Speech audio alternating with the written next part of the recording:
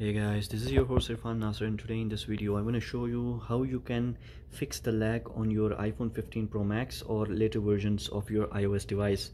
So for the past few weeks I have been facing this lag issue, and I didn't know why this was happening. Lag in a sense that the refresh rate of the phone was suddenly way down and it felt very slow when I was playing games and all that, or simply just browsing or simply just navigating through the phone.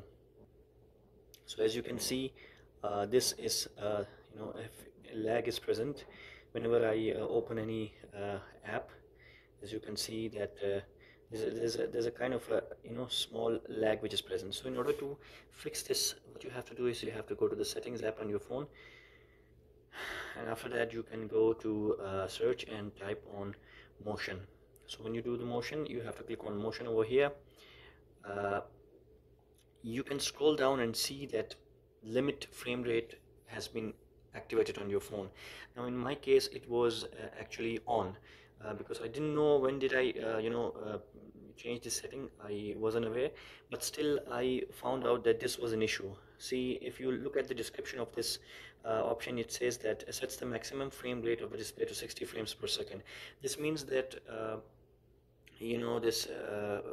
so the refresh rate of the phone was actually reduced from 120 hertz to 60 hertz. So as you can see that if I turn this feature off and scroll back, you can see that how fast and fluid it was closing.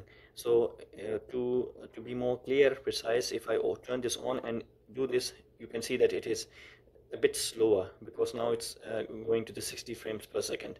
So if I turn this off, you can see that how fluid it is now, and this the screen real estate and also the animations feel way more smoother. If I turn this on, you can see that there's a small bit of lag there.